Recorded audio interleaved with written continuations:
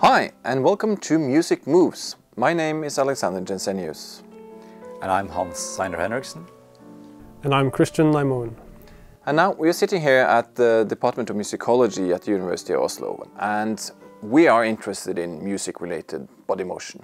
And the question that we want to answer is, why does music make us move? But then, Hans, I would like to ask you, does music make us move? Well, if I shall answer for myself, I will definitely say yes.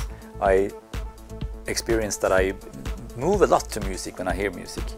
But I'm not sure if it's like that for everybody, and I'm not sure what in the music is most important for that. What do you think, Christian? I would say it's a complicated question, but especially the rhythm and the way the music is communicated through emotion, that's very important parts, at least, of how music makes you move. So, what exactly are we going to talk about then in this course?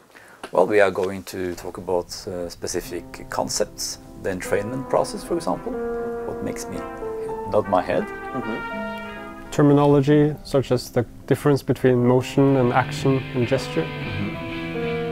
And we are going to talk about the history, why we have arrived at the situation we have today, for example.